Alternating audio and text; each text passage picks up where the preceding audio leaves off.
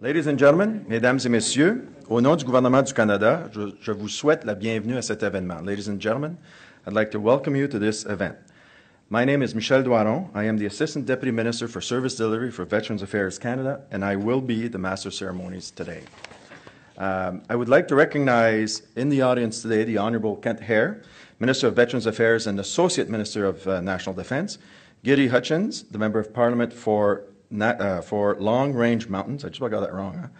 Charlotte Bastien, the Regional Director General, way at the back, responsible for all our field operations, and Lee Marshall, some of you may actually know, who is the manager responsible for Corner Brook.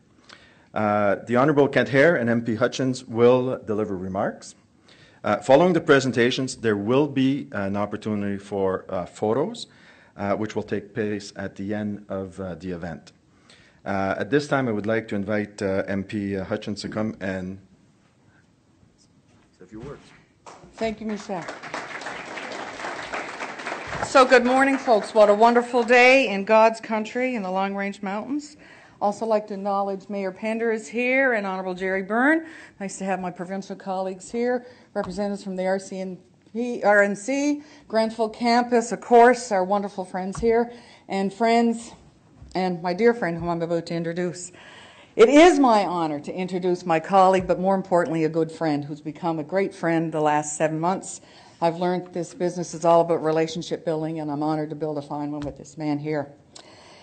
He's someone who's an Honourable Kent Hehr, very honourable. He's Minister of Veterans Affairs and Associate Minister of National Defence, as Michelle said. But I admire this man so much. He has accomplished a great deal for someone who was dealt such a devastating blow at a very young age. On October the 3rd in 1991, Minister Hehr was a victim of random violence. After a drive-by shooting in Calgary, he was left a paraplegic, paralyzed from the chest down, with limited use of his arms and hands. Before he was shot, Kent was an outgoing, promising junior hockey player. He had plans to become a physical education teacher. Fast forward almost 25 years, and we all know how that life book changes. So he has a new chapter with a new law degree behind him, and the next thing you know, he's sharing his life with Canadians and working on files that are important to Canada's veterans. But before winning his federal seat in Calgary at the last election in October and being named Canada's Minister of Veterans Affairs and Associate Minister of National Defence, Kent had already built a productive life that involved an awful lot of giving back to his community. He took a role of Alberta representative for National Education Association of Disabled Students, and he eventually became president. He won 2 provincial elections as Alberta Liberal MLA for Calgary-Buffalo and served there from 2008 to 2015. He is constantly out and about, whether it's Alberta or Ottawa or Stephenville we saw yesterday or today in Corner Brook, lending an empathetic ear to all those fortunate to cross his path. And we saw last evening at supper at Jungle Jim's here in Corner Brook, he still chatted to everybody in the room. As a government, we have kept Minister Hehr very, very busy. In his first 8 months of office, he's traveled the country talking about Budget 2016, but more importantly, how Budget 2016 is improving the financial security and well-being of veterans across our great nation. He's chair of the Ad Hoc Committee on Northern Alberta Wildfires. And just yesterday, he returned from France, where he participated in the ceremonies marking the 100th anniversary of the Battle of the Somme and Beaumont-Hamel. So excuse him if he's looking a little jet-lagged today, but I think he looks pretty good in his seal vest. So ladies and gentlemen, please give a big, warm West Coast welcome to my friend and colleague, the Honourable Kent Hehr.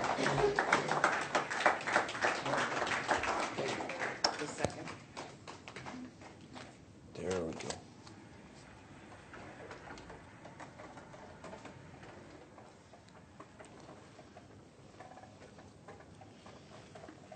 Well, thank you so much for that kind introduction, Goody. And I can tell you, you have a great member of Parliament here representing this fine region of the country. I can tell you, wasn't that I think I was named Minister of Veterans Affairs all of about 2 days when Goody came in and told me about the fine people of this region as well as the need for a Veterans Affairs office. And I think it's no small coincidence that we're here today. It's a result of a lot of her hard work and effort that she's done. But honored guests, veterans, it is a good morning. It's great to be back in Newfoundland and Labrador. I was here just over a month ago for the Royal Canadian Legion Dominion Convention. I was overwhelmed by the beauty of the place and the warmth of everyone I met. I'm particularly pleased to be in Corner Brook. Today is hugely symbolic for several reasons. I've just returned from leading the official Government of Canada delegation to France to commemorate the 100th anniversary of the Battle of Beaumont-Hamel. And my initial impressions of this fine province and the great people of it have been firmly reinforced during my travels with the 5 veterans from Newfoundland and Labrador and 4 of your incredibly talented youth. Everywhere I went in France, there was a trough of Newfoundland and Labrador people there. At the Menin Gate, I was greeted by Newfoundlanders and Labradorians who had made the pilgrimage to France to remember the fallen sons of the Royal Newfoundland Regiment. At the sacred Beaumont-Hamel Memorial Site, about 3,000 joined us, many Newfoundlanders and Labradorians, to mark the 100th anniversary of this tragic battle. Some of your most respected sons, retired General Rick Hehr and Senator George Furley, were there, and throughout our time in France, your youth delegates commemorated Canada's fallen war dead with respect, dignity, and grace. I look at these young people and see that your future in this province is in very, very good hands. So it is an honor and privilege to get back to the Rock. Ladies and gentlemen, I have been looking forward to this day since I was sworn in as the Minister of Veterans Affairs and Associate Minister of National Defense. Sydney, Saskatoon, Brandon, Thunder Bay, Kelowna, Windsor, Charlottetown, Prince George, and of course, Corner Brook. We promised to reopen these offices. Our Prime Minister tasked me with getting it done.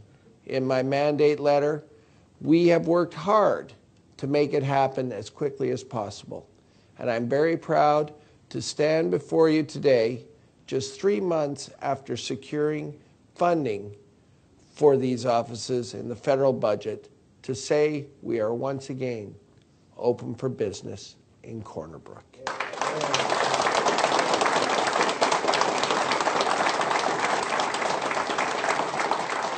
From today forward, veterans and their families will once again receive in-person services from my department.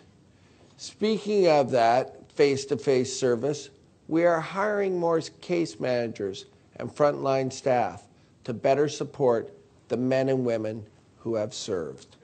Our new case managers will ensure that veterans have a more successful transition to civilian life, which each serving an average of 25 individuals. This is a worldwide best practice that we are following. When I was appointed as minister, that number was closer to 40-1. It's hard for a veteran with complex needs to feel that they are getting individual care and attention when their case manager has too many files. So we are fixing that. We are keeping our promise to provide veterans and their families with the support they need where and when they need it. I am working closely with my colleague, Minister Judy Foote, another great Newfoundlander, and her department, Public Services and Procurement Canada, to ensure that we can open all the remaining office locations as quickly and efficiently as possible. We are proud of opening this office here today, but that is just the beginning.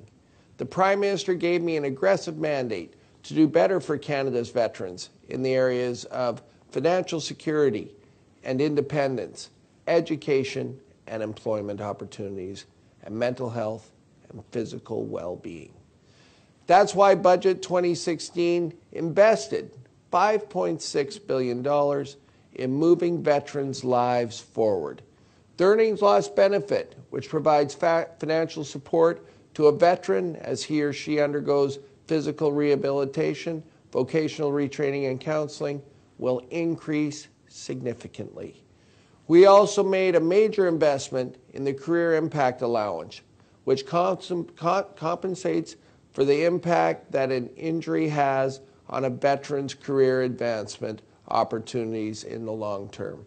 The third benefit to get an overhaul in Budget 2016 is the Tax-Free Disability Award, which recognizes the pain and suffering a service-related disability has on one's life. Currently, the maximum disability award payment is just over $300,000 and will be raised to $360,000, a number that is in line with the Veterans Ombudsman's recommendations. We deliberately packaged these improvements together to help veterans and their families get ahead. Their life to ensure that no one falls through the cracks. When military service is prematurely ended, we are determined to do all we can for our courageous men and women who have served. Over the past week, I've learned so much more about the extraordinary sacrifices made by the sons of Newfoundland and Labrador 100 years and 4 days ago at the Battle of Beaumont-Hamel. Over 800 men marched fearlessly over the top. Only 68 answered roll call the next day. It was by any measure a tragic day in the history of Newfoundland and Labrador, the consequences of which have continued to echo throughout this past century. My time spent commemorating these heroes has only strengthened my resolve to deliver on all of the commitments we made during last year's election. We've done a lot already, but there's a great deal more to be done, and I am more committed than ever to see this through. That's why I'm here in Corner Brook. The best way to honor the sacrifices of yesterday is to deliver services that help our veterans today. It is only through treating Canada's veterans with care, compassion, and respect that we can truly say we will remember them. Thank you so much for allowing me to take part in this historic day with you all. We're returning services to veterans right here in Corner Brook. Thank you.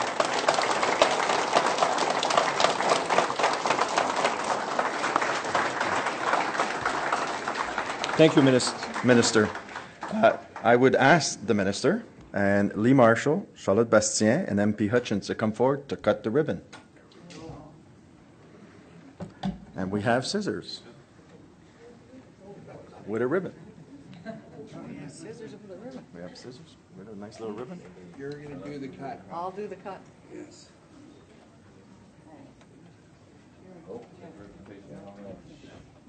Perfect.